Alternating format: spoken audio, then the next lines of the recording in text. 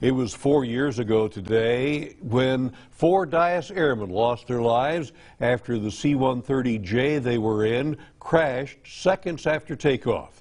Family and fellow airmen paid tribute to the fallen in a ceremony just a few hours ago. KTAB's Mercedes Hernandez was there and has tonight's top story.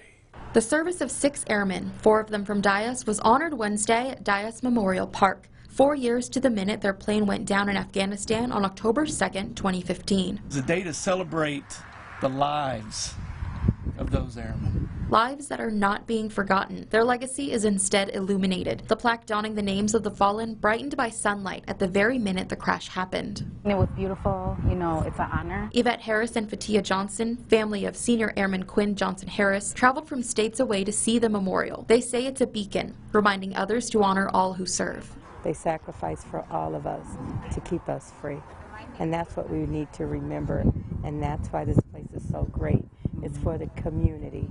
It's for the world to see. Gloria Golden, mother of Captain Jonathan Golden, has been back to Abilene every year since her son's death and says this year's anniversary presented her with a new opportunity to connect with others sharing her grief. It is wonderful that we have finally hooked up. And I've talked to a few of the others, and they want to make it out here next year that didn't make it. While those that are lost can never be replaced, those that miss them will always have their memories. Him and I were talking one day, and I asked him, I said, do you still ask Jesus to fly with you? Always, Mom. And can take solace in knowing that their light shines on. We know he's in heaven. We know that he's flying with these guys as their wingman. In Abilene, with coverage you can count on, Mercedes Hernandez, KTAB News. Very emotional. Thank you, Mercedes. Dyess Memorial Park honors 79 fallen airmen and civilians who have died while serving at Dyess.